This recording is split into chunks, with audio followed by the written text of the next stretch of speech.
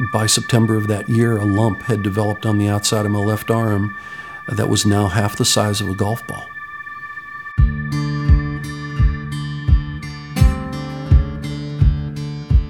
I'm getting ready for spring training in 1981, and the next thing you know, I'm traded in spring training with 2 days left to the San Diego Padres.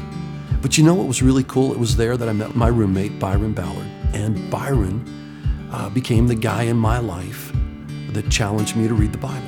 August 27th, 1981, my wife and I were baptized by Roy Wheeler.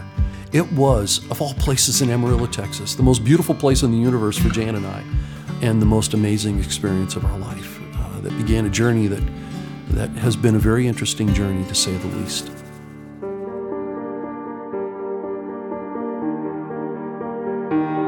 Getting to the big leagues and now being a Major League ball player, experiencing an all-star game in the World Series, and then getting traded from the San Diego Padres, which were a last-place team, to the first-place Giants, and going into postseason play in '87 against the Cardinals and pitching the two best games of my life.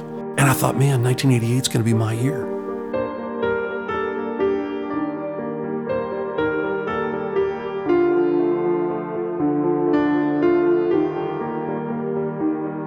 We're sitting there, and the doctors on the outside of the room start flipping the films under the lights to examine them.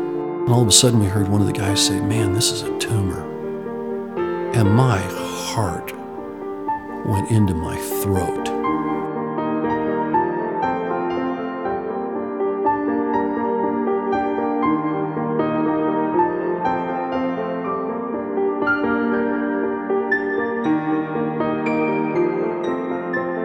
I said, look, I can't sit back and forget about, at least attempting to come back. I don't want to live the rest of my life wondering.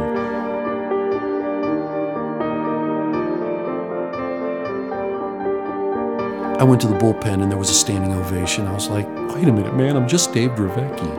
And then I get out to the mound and I'm just overwhelmed by all these things that are happening.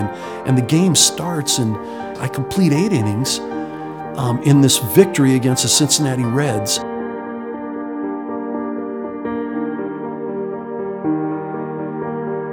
It's a couple hours before the game, sitting there talking with Bob Knepper over pregame lunch, and we start talking about the comeback and how awesome it was and this incredible miracle. And all of a sudden, I'm sitting there and he looks at me and he goes, "I hate to burst your bubble, man, but it's not the miracle of the comeback here that's so important."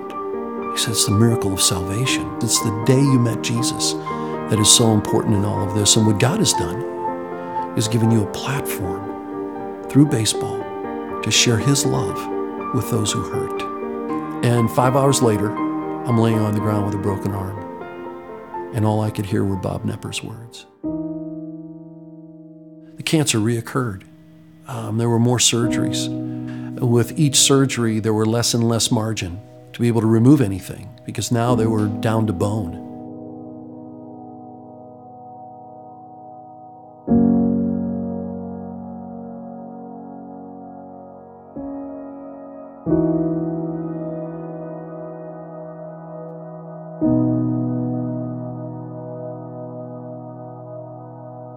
And I felt so much pressure to be an example for others.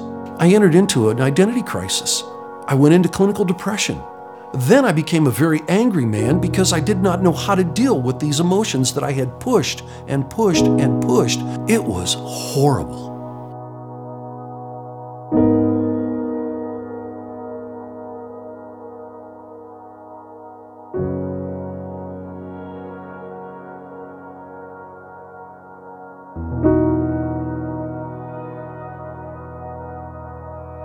As a result of some really good friends who loved me in spite of my behavior, God began to heal.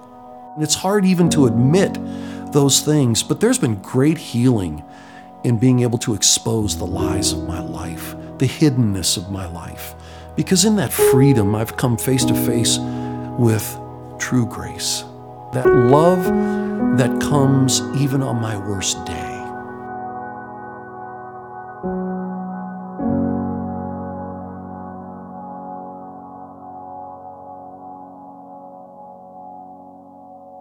the most loving, the most gracious,